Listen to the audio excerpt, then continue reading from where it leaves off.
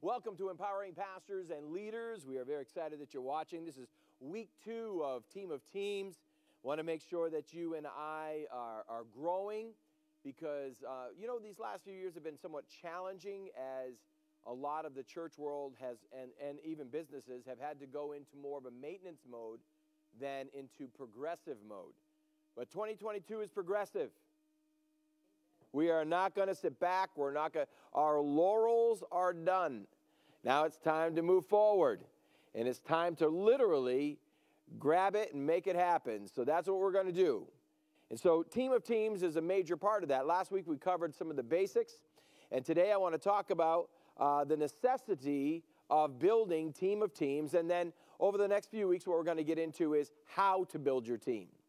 But the very first thing we want to be able to do is understand that there are two types of tree. We touched it last week, but I want to get back to it. That is, you have a deep root tree or you have a shallow root tree. The problem with the shallow root tree is that when the winds come and the storms blow, many times those are the very first trees to go over. They're usually a pine tree or those type of shallow roots. I'm trying to think of another one. Evergreens and things in that manner. But when you go to a deep root or a deep hard root, which would be like an oak tree or a maple tree, they're not as much wide as they are deep. And when we're building teams, there's a need for making sure that we are going to grow deep. And why are we going to do that? Is because if we don't grow deep, then there's no way to bring it beyond ourselves. We talked about low self-esteem last week, how many leaders struggle, and this is why churches stay small. They stay small because many churches, the pastors, have a low self-esteem and are not willing to build teams and are actually, what's the word I'm looking for? They're actually intimidated by successful people. But I want to remind you that successful people coming to your church is actually one of the greatest compliments that you could actually have. Or if you get people in your company that are more skilled than you are, that is actually a great compliment because they know their skill level. And if they're in their skill level willing to submit to the vision that you're running with, then that means they believe in you. That is not something to shun from or run from. That is something to grab and hold as dear and near as you can. We have people in this church where their gift sets are so much higher than mine in so many different areas of life. And I celebrate the differences because their differences are going to enhance and make the root system in this church, in God's house, generational. So we talked about Team of Teams and how it's a generational mindset. Now, we find the collision in the mindsets in Exodus chapter 18. If you want to study that, I think it's so very important to study. I want to remind you that Moses was pastoring over 2.5 million people. Lord Jesus. If the statistics are correct concerning leadership pain, then for every 100, you have 10. So every 1,000, you have 100. Every 100,000, you have 10,000. Every million, you have 100,000. So he had over 250,000 people that were against him in his own leadership. That's encouraging, isn't it?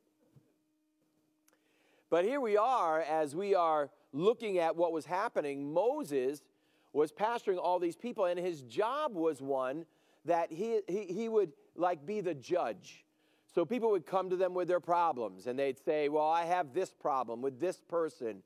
And he'd have to be the judge between the scenario. And all day long, that's what he did. Every day, that's what he did. All day, that's what he did. He saw people, heard their complaints. Saw people, heard their complaints. Brought an answer. Saw people, heard complaints. Brought an answer. Saw people, heard complaints. Brought an answer. Finally, he came to a place where his father-in-law, thank God for father-in-law, his father-in-law pulled him aside and said to him, dude, you're going to kill yourself. You're not going to live. There's no way you can do this capacity all by yourself. And it's important to recognize that many times we feel like, and especially if you're a younger pastor or a pastor with esteem issues, you feel like you have to do it all. And the problem is you're going to kill yourself.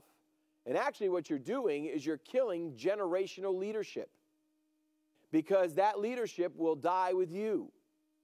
So we must get back to Jethro and his mind and how he spoke to Moses under the inspiration of the Holy Spirit to save Moses' life and to literally make it so that the children of Israel could be pastored. One person cannot pastor a lot of people well. Now, studies, I believe, the majority of them that I've read, one pastor can really pastor about 150 people by themselves. And someone can do it well, do the follow through and do all the stuff. But much more than that, there's really no way that a pastor can really truly love people the way he is supposed to or she is supposed to with just themselves. Well, they might be able to, but they're soon to be divorced. So it's important that we look at what Jethro said. Jethro looked at him and said, listen, where are we? 18, let's verse 19. Now obey my voice. I will give you advice, and God be with you. You shall represent the people before God and bring their cases to God. You shall warn them about the statutes and the laws and make them known the way in which they should walk, that they must do. Moreover, look for able men from all the people who fear God, who are trustworthy and hate a bribe. That's important, by the way. And place such men over the people of chiefs of thousands, hundreds, fifties, and tens. And let them judge the people. So what Moses did is he looked at him and he said, listen now, Jethro, what you're doing, Moses, you're creating shallow roots. Your roots are so shallow that you're going to die, and so is the tree. If you're going to do this well, you're going to have deep roots, which means you're going to have to think, as we were talking even last week, you're going to have to think way beyond yourself and learn how to trust people. That's a real issue with people that have low self-esteem. They don't trust people. Pastors, you've been wounded. Pastors, you've had people lie to you. Pastors, you've had people literally stab you in the back. Pastors, you've had people do so many vile things. It's amazing. You have been abandoned. You have been lied about. You've lived the life of Joseph. The problem is becoming cynical. The problem is becoming a person that is cynical. And what does that mean? Is that you're always waiting for the other shoe to drop. You're waiting for the knife to come out to be stabbed. So therefore you trust nobody. And I want you to recognize something. That means you're unhealthy. If you are unhealthy, you're ministering out of unhealth. Which means if you're ministering out of unhealth emotionally, then your preaching is skewed. If your preaching is skewed and your business plan is skewed, your ministry is skewed because of wound, hurting people hurt people. They don't let people in. They don't love people properly. They don't minister to people properly. They get angry at people. They're willing to throw people away. We can go through the list of stuff, what happens when you become a cynical leader. You cannot become cynical. But the problem is, the way to become cynical is to get tired.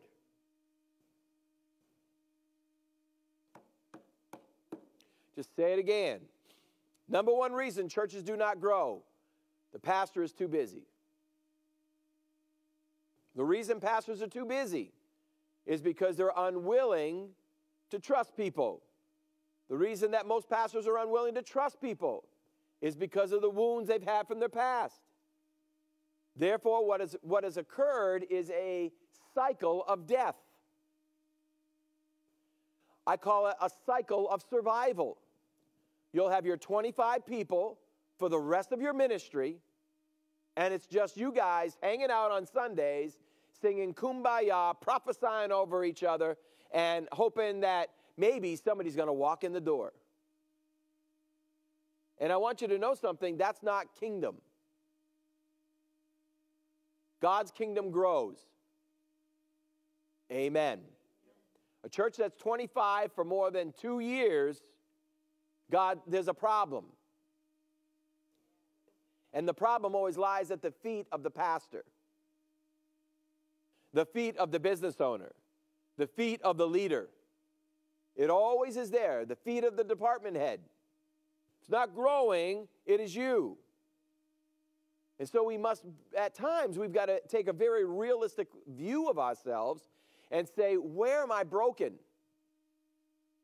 Because if my job is to create team of teams, if my job is to develop people and mature people as their leader, yet I can't do that because I'm not healthy, how do I get healthy? You got to get your soul whole. You got to be James chapter 1, receiving the engrafted word of God that saves, sozos, the soul, the intellect, emotions, and will. This is a must. You must stay healthy. The Bible says in where are you found? What is it? 3 John verse 2. I pray that you'll prosper and be in good health even as your soul prospers. What do you mean your soul? Your intellect, emotions, and will. As a leader, you have got to become a healthy individual. Because if you do not become a healthy individual, you will stay shallow, out of protection mode. And you will doom the plans of God. Just look at our area where we are. This town is relatively small, 6,500. Our county is 88,000 people. That's still not a lot of people for an entire county. But in a county of 88,000 people, there should be at least 8 to 10 churches of 1,000 people. That's still only 1/10. Where's the other 90?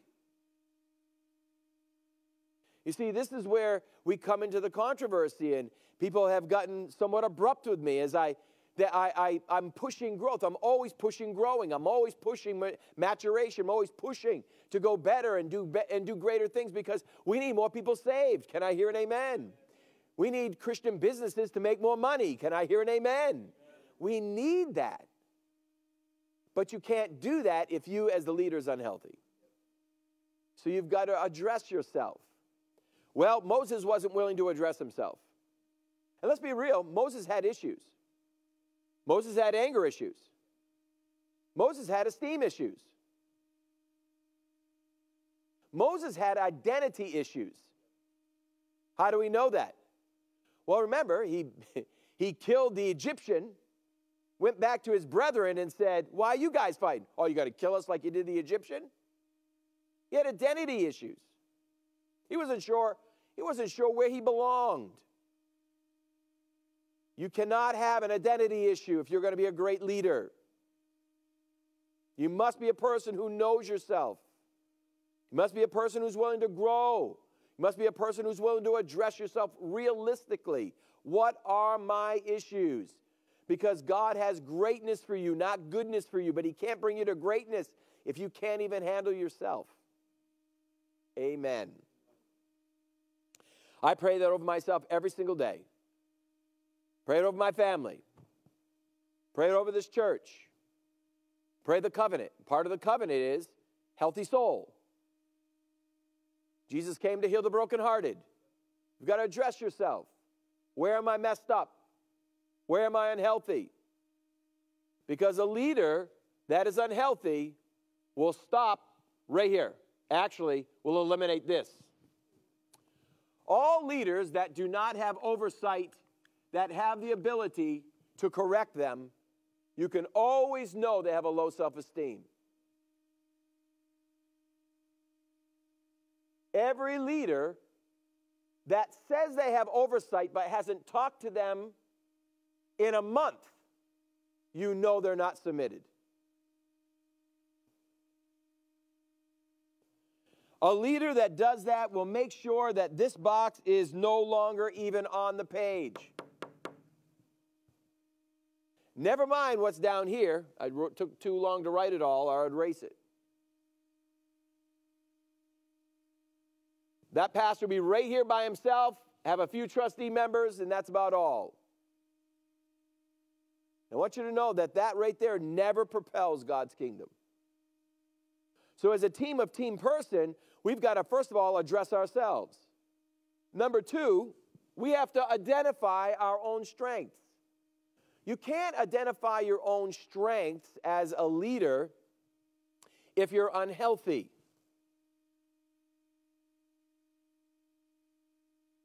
You will always think that you do everything the best.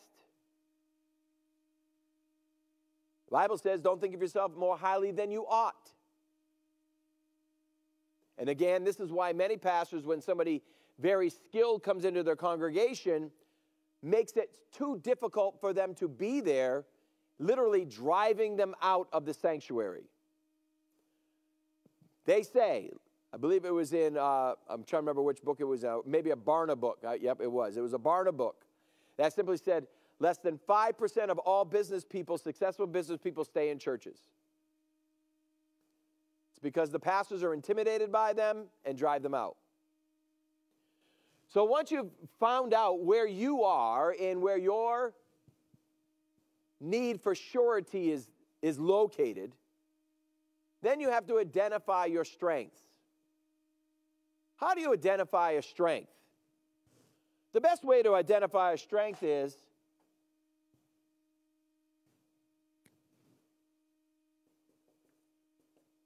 what is easy for you to do?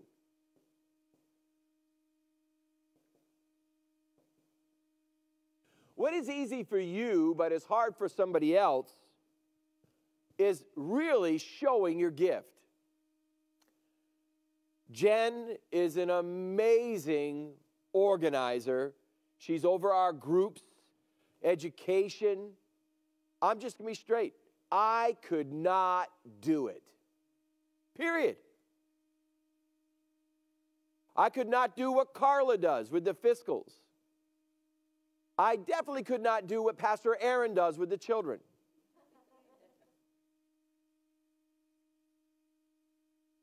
I know what I'm good at. What Moses was good at and what his father-in-law told him is your job is to stand up and warn them about the statutes and the laws and make them know the way in which they should walk. That's what his strength was. His strength was the voice of God to the people. That's why God didn't send Aaron to go address Pharaoh.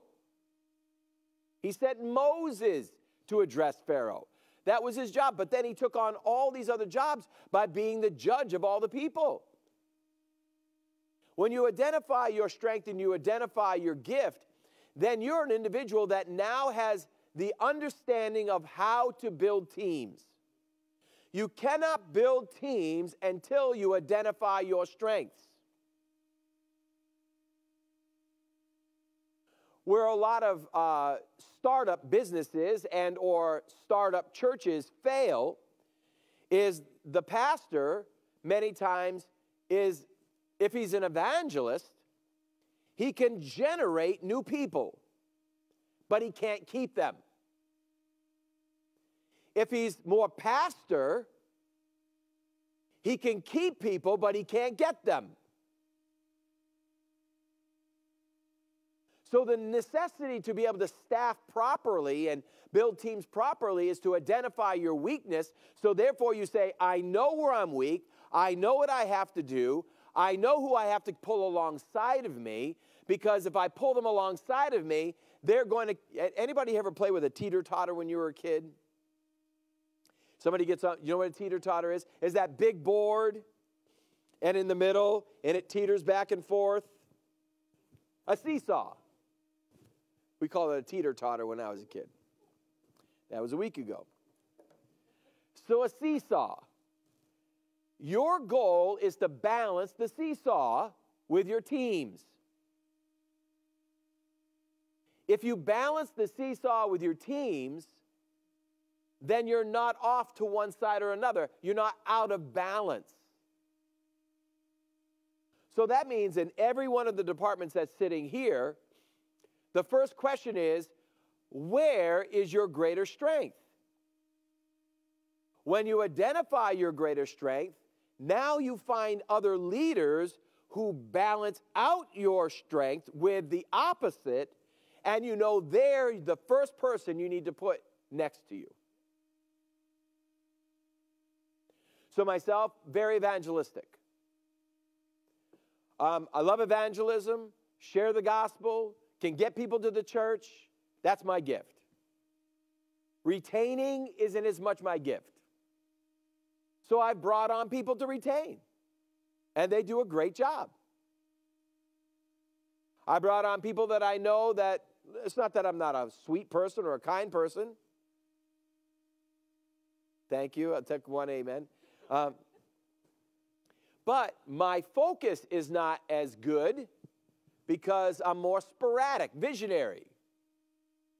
Yes. But a person with the skill of administration can make sure that people are loved properly because they can organize how to touch them, reach them, minister to them, if they're there or they're not there. Or more people like my style is like, ah! Let's go.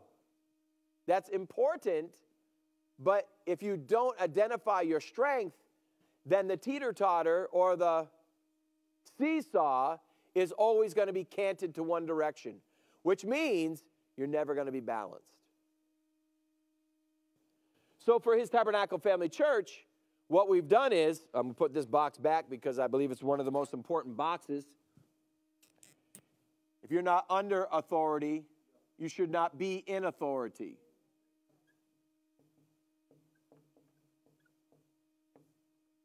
I have a lot of denominational pastors tell me, well, I'm under my district. You haven't talked to your district in so long, they wouldn't know if you have a problem. They wouldn't know if you're going to hell or not. That's not oversight. You got to be close enough for someone to be able to smell when you're wrong. They got to have your name on their tongue to pray for you. I believe that's one of the most important. Then you have your pastor, the visionary. Now, in New York State, we have trustees. Trustees in this church are only over finances. They do not run the church's money. That's the visionary's job. But they keep in check. And then we have what we call the depths. These are the deep roots. We have His kids, outreach, people care, worship, assimilation, which is the ability to not just get them come through the doors, but keep them. Youth, education in groups, safety, security, Remnant Bible College, and young adults, and administration. All of these are the top level. Watch now. These are your teams. These are the teams.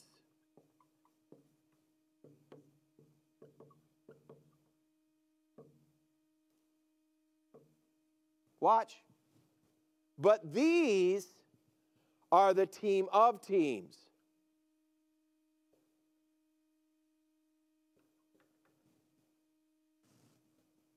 So the issue is, if you can't identify your strength, therefore staffing your weakness, there's no way to be able to build teams properly. Because you'll always put in weak people in the boxes.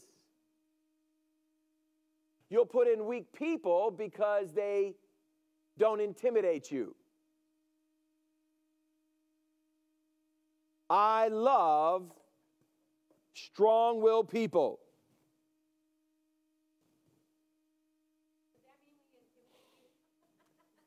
No, I like it because it makes it so that we can have good fights.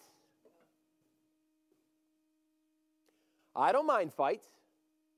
I don't mind disagreements. I think if your staff never disagrees and doesn't have a platform to vocalize it, then you're a weak leader. You must staff for strength, because your first-tier leaders have to be the ones that will then take on the training for the next tier. You're duplicating yourself. You're doing what Jesus did. Acts chapter 2, verse 42 says what? And they remained steadfast in the apostles' doctrine. What? Fellowship, breaking of bread, and prayer. That right there is the outline for a successful church. But what happens is most pastors who can't identify their strength or are dealing with a low self-esteem, they'll stack their team so they can control easily all the people under them. The joy of strong-willed people is not that you're not going to have entanglements. The actual job of the leader is to steer the strong-willed. You're a person that steers individuals, not controls them. As a leader who steers people, you're enabling them to be themselves, therefore identify their strengths, therefore identify what team member they need to have next to them.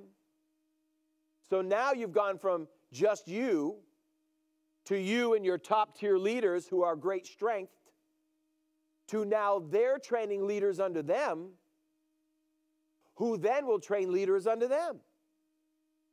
So now you're creating deep roots. I had an individual one time, they were a leader for 1 year. And after that, I found that nothing changed. Literally, they were the ones that were always seen. Literally, they were the ones that were always in control. Literally, they were the ones that were always the voice. And I brought that individual into my office one day, and I simply said to them, I need you to know that you're no longer the leader over that team. Well, why? I said, because you're not leading the team. You are the team. And you've had a year, and if you can't develop teams after a year, then you have no desire to, which gets back down to, yes, esteem. He was mad. He was mad. He actually got in a little vocal argument with me. And I looked at him and said, dude, I always win. It's the way it is. I'm the pastor of the church. I win. So you can either submit and develop, or you can move on. And at that point, he stayed for a little bit. But remember, passive rebellion is more violent than outward rebellion. Because outward rebellion says, I don't agree with it, I don't like it, and I'm not going to put up with it. Passive rebellion is, you told me to sit down, and I am, but inside, I'm still standing up.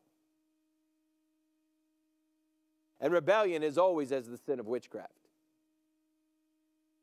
So to highlight, I just want to talk about Minister Mackenzie. Minister Mackenzie, on Sunday, she did exactly what we're talking about. So she was leading on Sunday. I believe you led 2 songs. Oh, you led them all. But when it came down to I needed a praise song, like high praise, like kick it at the end, she brought in Isaiah.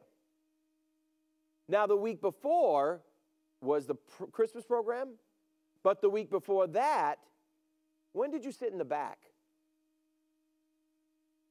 Christmas Eve. Christmas Eve, I'm looking for Minister Mackenzie. She's not up on the altar. Where's Minister Mackenzie? And I saw her in the far back with her husband. And I went, that's my girl. Why? She didn't need to be up front. She was leading from way back there. And I want you to know that that is success.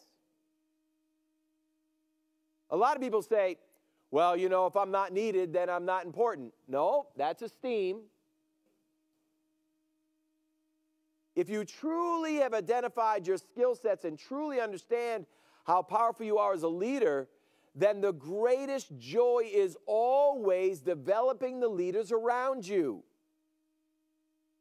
That is the greater joy, is knowing that the people that God has given you voice in their life, that they will accelerate beyond you. A parent that does not want their children to do better than them should not be a parent.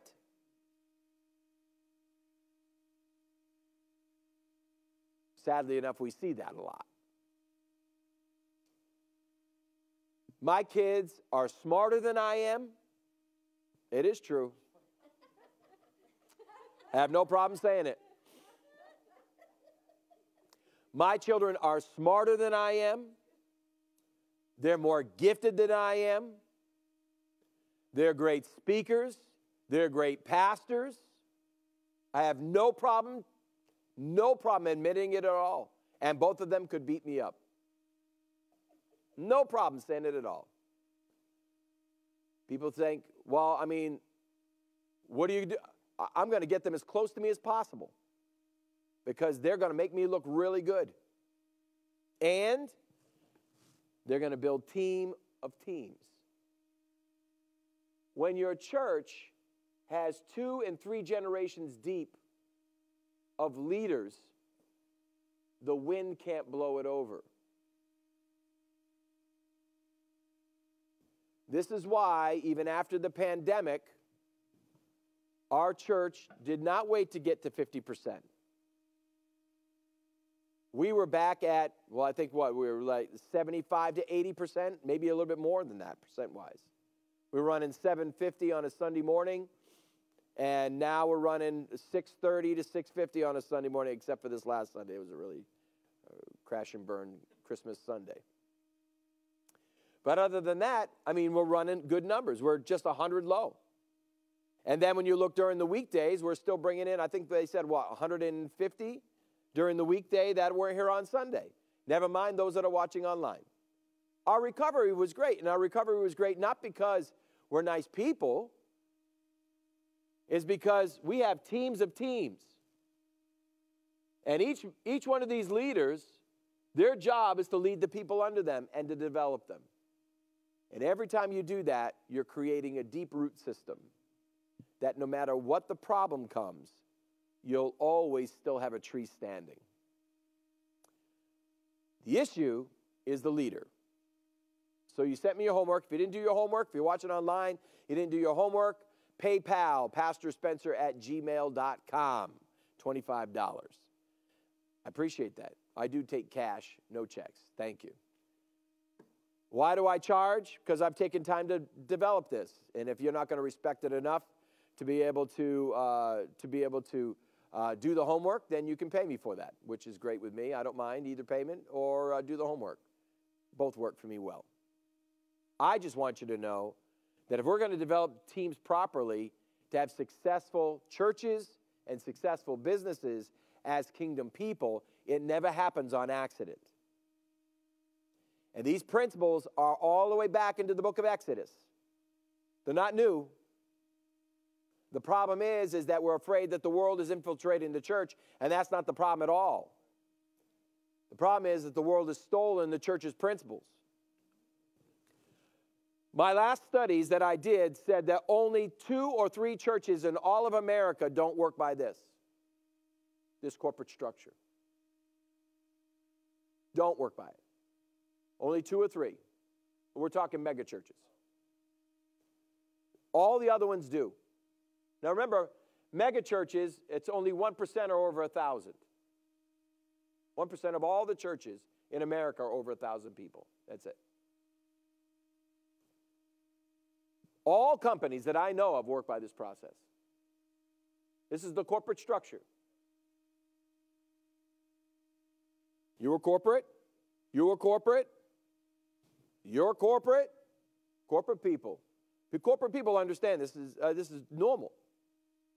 Problem in the church world, because of this, we abolish this.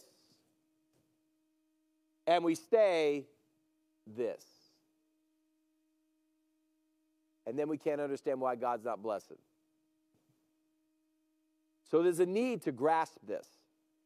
If we're going to build good teams, what is a team? A team is a group of people, God's people, who deserve to have good leadership.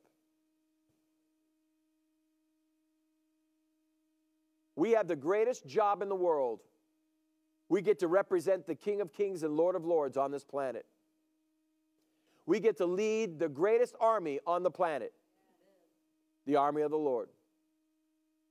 We get to introduce heaven to earth as leaders. We have the most important job on the planet, more important than the President of the United States. Yet it is the least trained, developed in leadership because of esteem. Get ready, I'll end with this. Getting ready to speak in Pakistan next month. No, I'm not going. If I wanted to go, I probably could, but I'm not going. So I'm going to do mine by Zoom. But there'll be 300 pastors. And they reached out to me and said, this is the same folks that we do 183 nations with a week.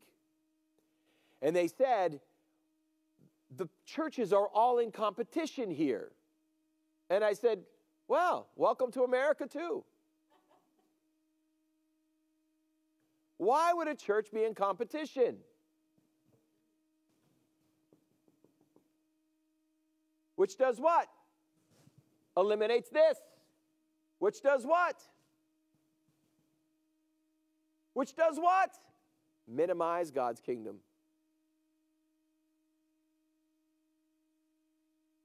We have got to be people that know what our job is. And as leaders, our job is different than those that we're raising up.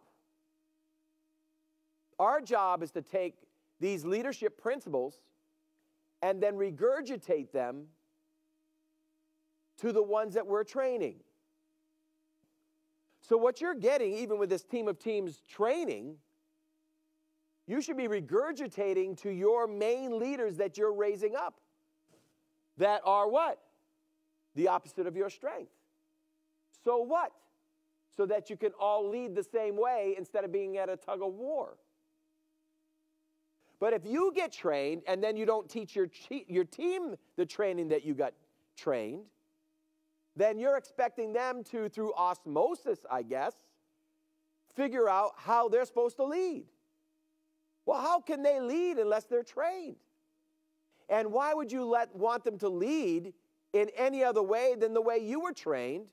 Because then it will be a tug of war where they have their own style of leadership and you have your style of leadership. That's called division, which makes the vision die.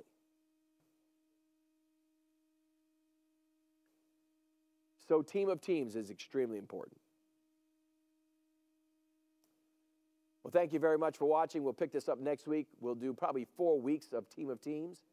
You can go on empoweringpastors.com to learn a little bit more about us. We do coaching for pastors, for churches, and for business folks. We do EQ and other types of testing, as well as what we do is you can go to our Empowering Pastors Facebook page, and or you could email me at drspencer@empoweringpastors.com. Thank you so much for watching. We pray that you'll tune in next week and continue to be challenged and grow. Have a great day.